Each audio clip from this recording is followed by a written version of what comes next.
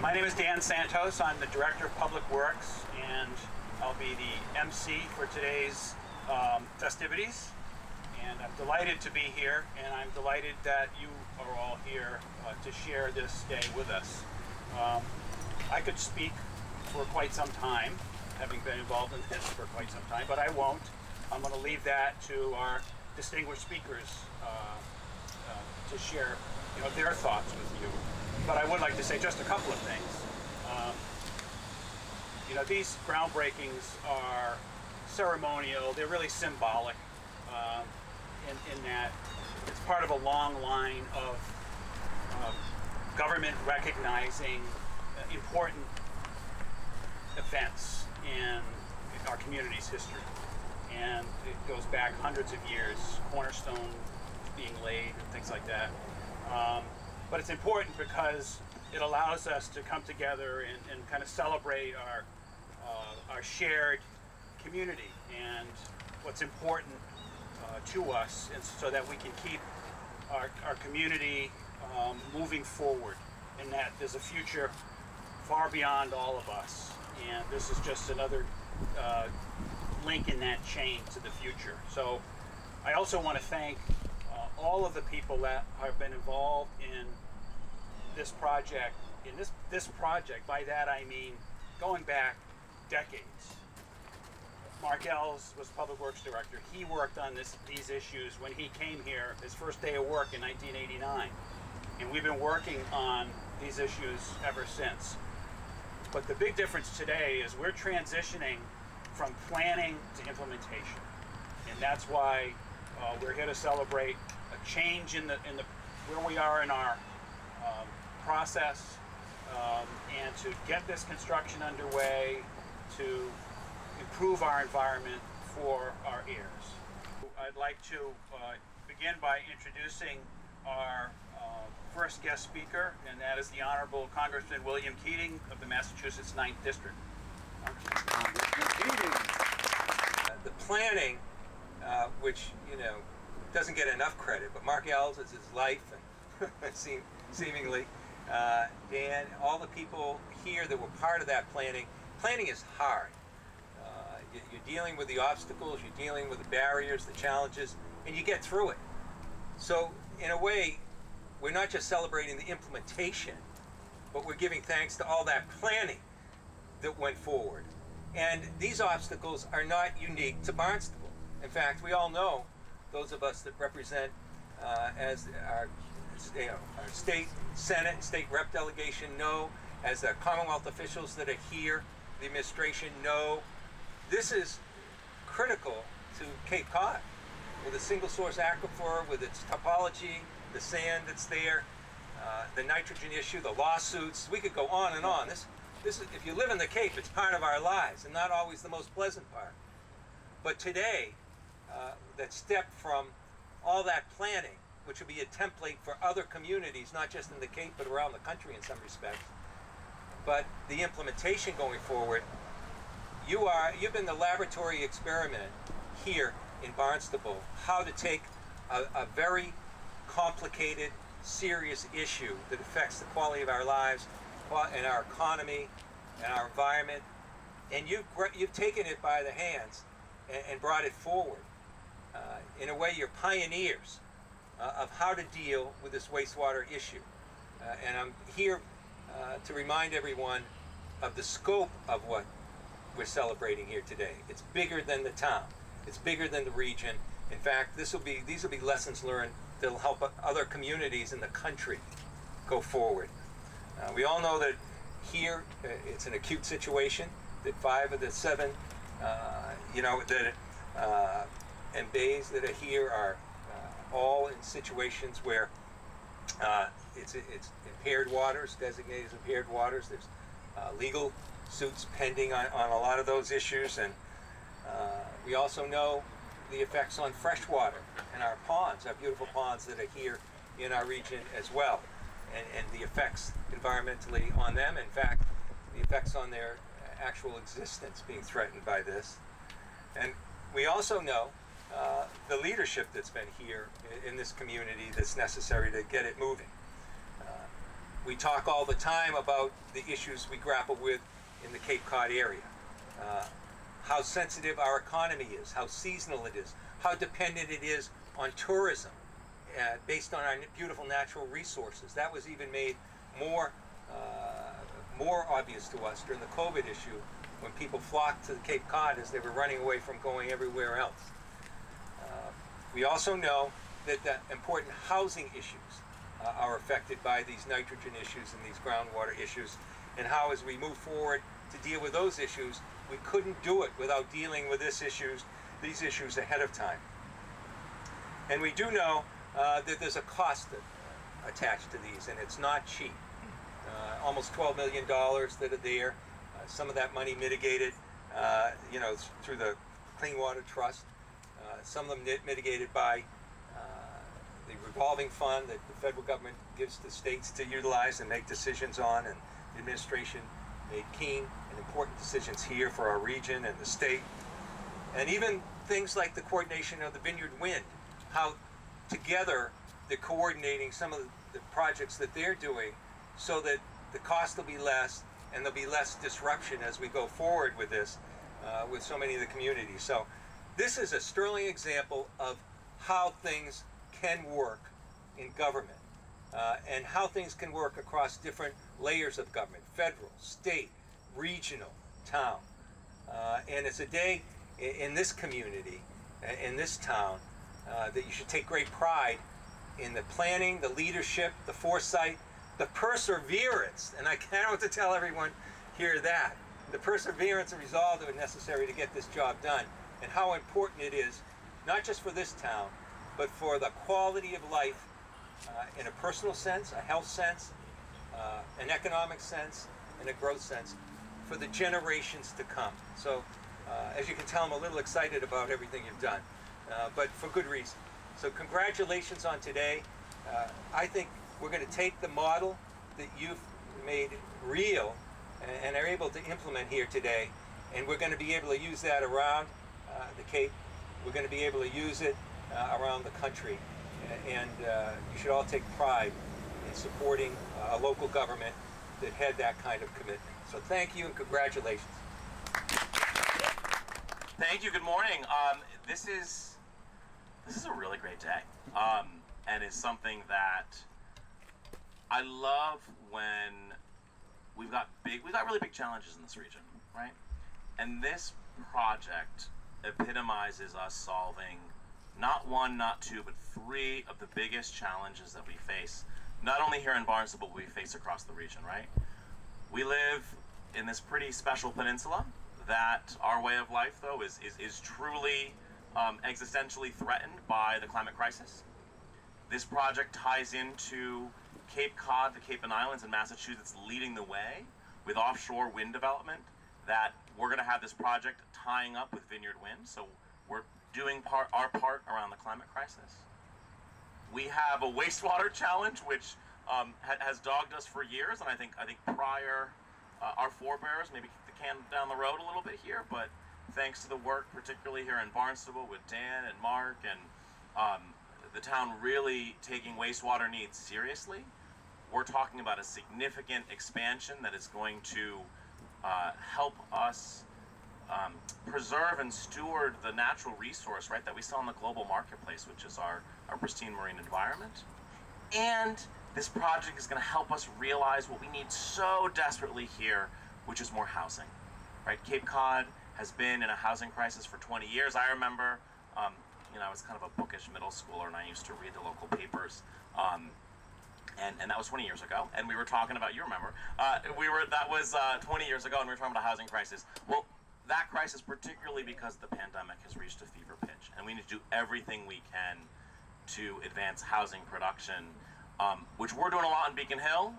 You guys are doing a lot in Congress, but this is a problem that also has to be solved locally. And so by having this infrastructure tied in, where we're laying sewer main, we're laying the core infrastructure that we need for Vineyard Wind Part 1, this is just hitting all those three big challenges out of the park.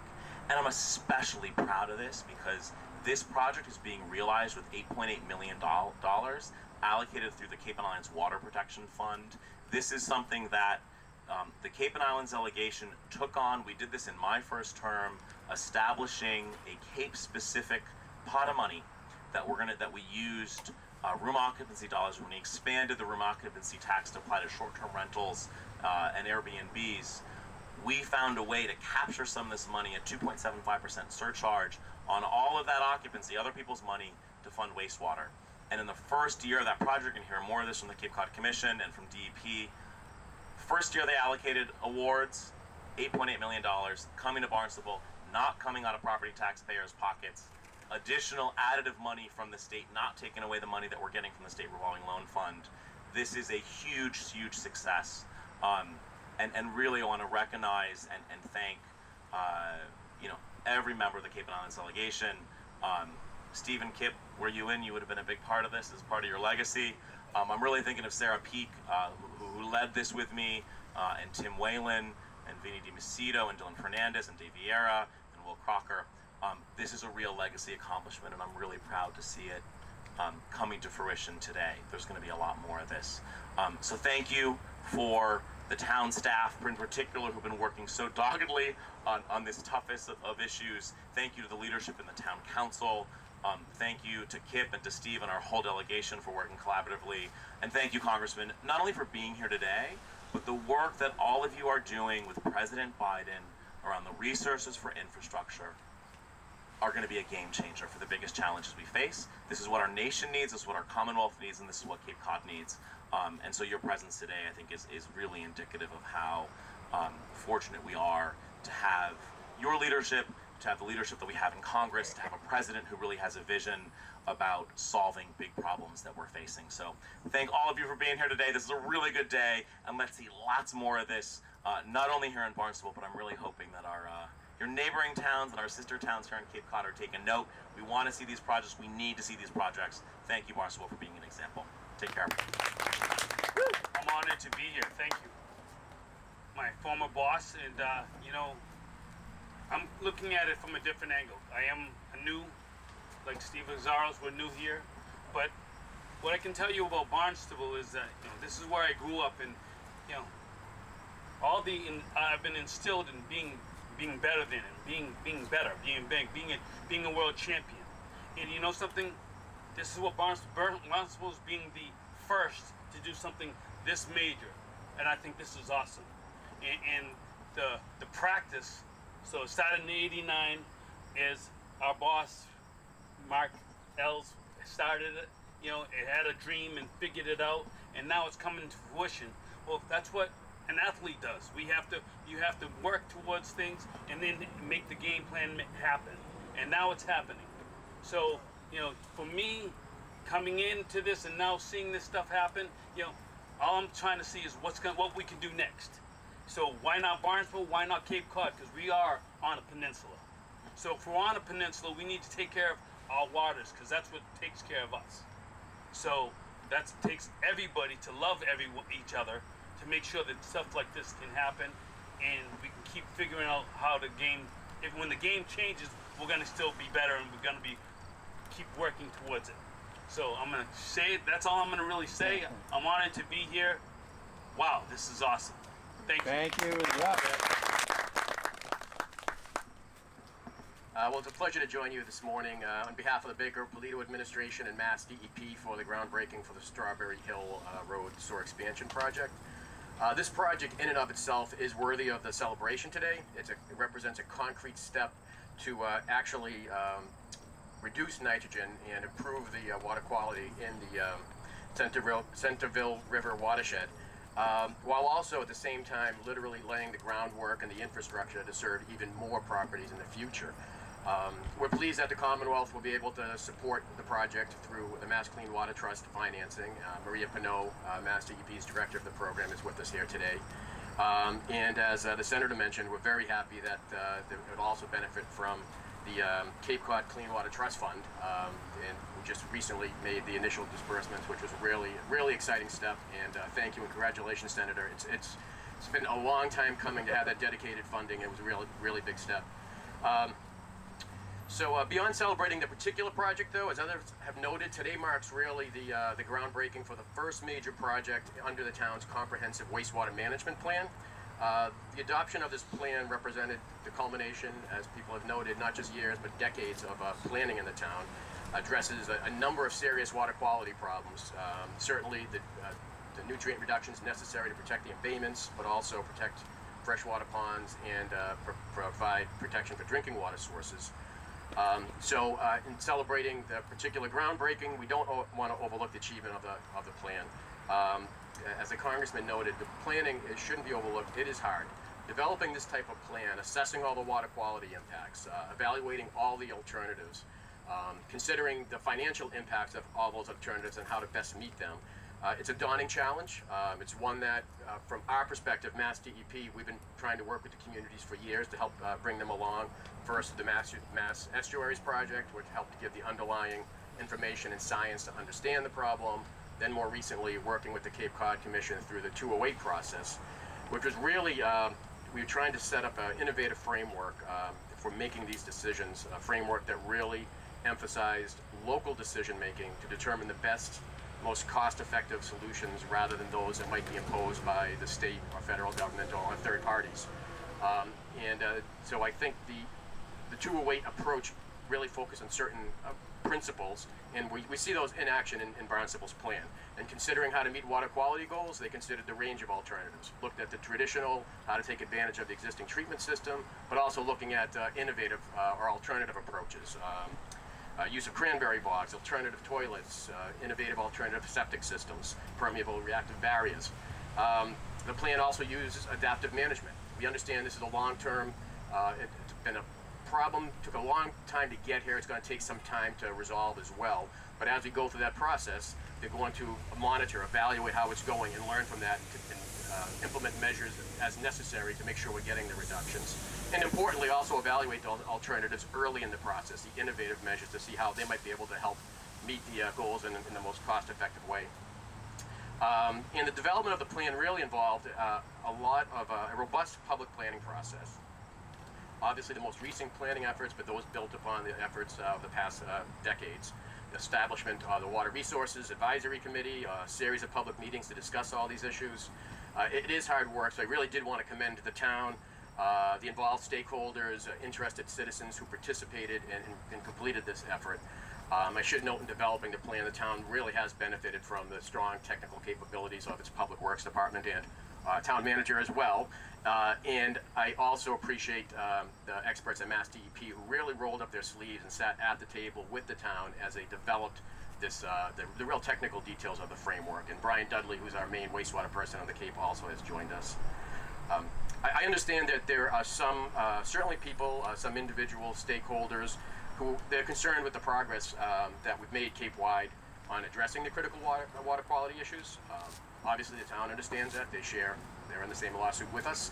But to be frank, we share some of those concerns, and we're pleased that the amount of progress that has been made since the adoption of the plan over the past several years, the 208 plan. But we know that we have to continue to implement additional efforts to ensure timely action is taken to address these water quality issues. And that's one reason why it is such a pleasure to be here at the groundbreaking today. As I mentioned, it marks really Barnstable not only moving forward with this project, which will achieve real reductions, but also the first step in implementing the comprehensive plan to restore and protect the vital coastal ponds, coastal waters, ponds, and drinking water that really so important to Barnstable's character and economy. So thank you very much, and congratulations, everyone. You've heard this, but as a region, recognizing the negative impacts that nitrogen is having on our marine estuaries and our marine embayments is among one of the most important things that we can do as a region in protecting and being stewards of this fragile peninsula that we call Cape Cod. Cape Cod's water resources really drive our economy here in the region, and efforts like the one we're here today to celebrate really help improve Cape Cod's water quality, they reduce the amount of nitrogen flowing into our bays, and really provides that infrastructure that's necessary to support sustainable economic development. The town of Barnstable took on one of the largest planning efforts across the region for wastewater infrastructure, and certainly the CWMP that was completed last year will result in one of the largest capital efforts in the area across Cape Cod, and will make significant progress to protect not only our coastal waters, our drinking water, our freshwater ponds, but it will also support economic development and really support those housing needs that are so critical to making Cape Cod a sustainable place into the future. Barnstable is also one of the first communities to receive funding, as you've heard, from the Cape and Islands Water Protection Fund, in part for this project. Nearly $71 million was awarded to 8 communities across the region last year to support efforts just like this. And it's really a unique fund that was established for Cape Cod and for the islands. And so we're pleased to really see that fund in action, to see these dollars being put back into the community, because it's not only benefiting the town, but it's really benefiting the citizens and the people that make up Cape Cod.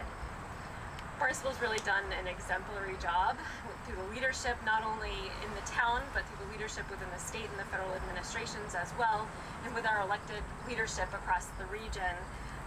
These challenges of developing and planning for wastewater infrastructure are so critical, and so I'm very pleased and honored to see this groundbreaking. This is a really monumental opportunity for the region, and I want to congratulate everybody within the town for this really wonderful occasion. So, thank you.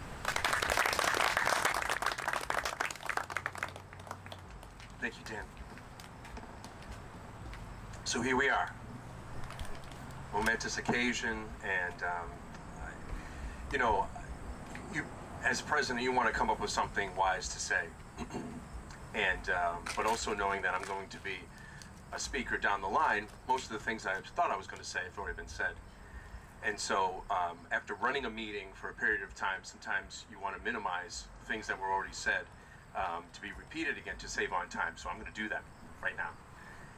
But I will tell you, because I do come prepared with a personal story, and that is when I was on the Zoning Board of Appeals, really the first time I heard about the importance of water quality was through that process when I was on the ZBA. And one of the first things, and I think I might have even read into the record, or one of the last things I should say, was that right here around the corner, there was Cape Cod 5 was moving its headquarters down here from Orleans to Barnstable. And that was a big deal.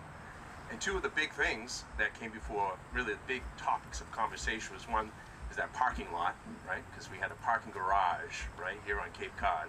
That was a big deal. And the other big deal was that they were building and gifting us a pump station that was going to be used to help our comprehensive wastewater management plan moving forward.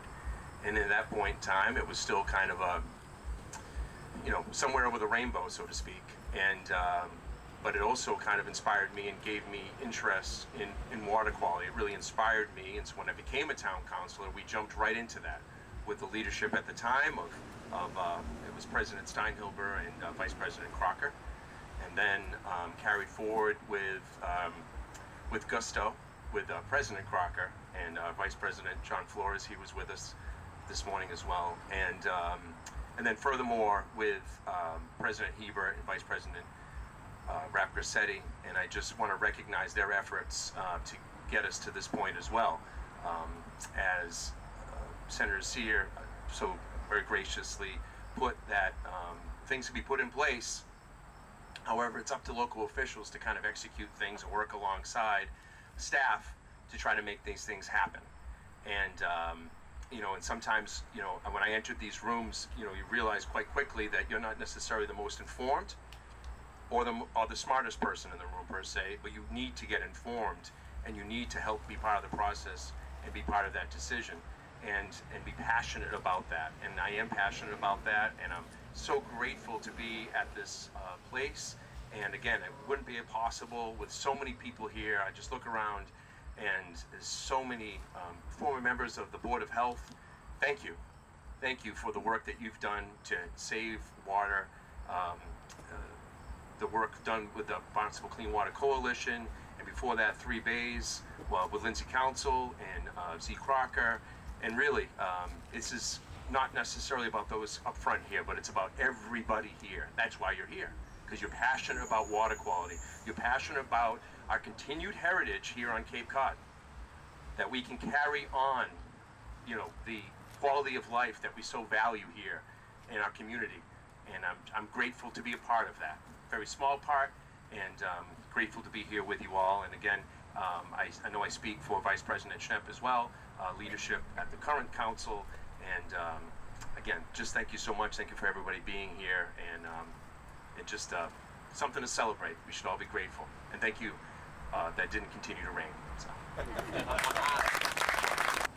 You know, that collective effort is what allows a project of this duration to get through planning, to receive funding and support and community support, and then to get to the stage of implementation so we can really make a difference on the ground. I think Christy alluded to the fact that, you know, water resources are essential to why we are all here on Cape Cod. You know, it's woven into our mission statement in Barnstable that this is part of the quality of life in you know, building that into what we do every day, engaging our citizens, coming up with a fiscally responsible plan to be able to implement that vision. So I thank our leadership, I thank our community, I thank the men and women that I have worked with and that I work with every day. Because without that, we wouldn't be here celebrating this. Kip, we still need you out there, though. We're short on people to help us build this.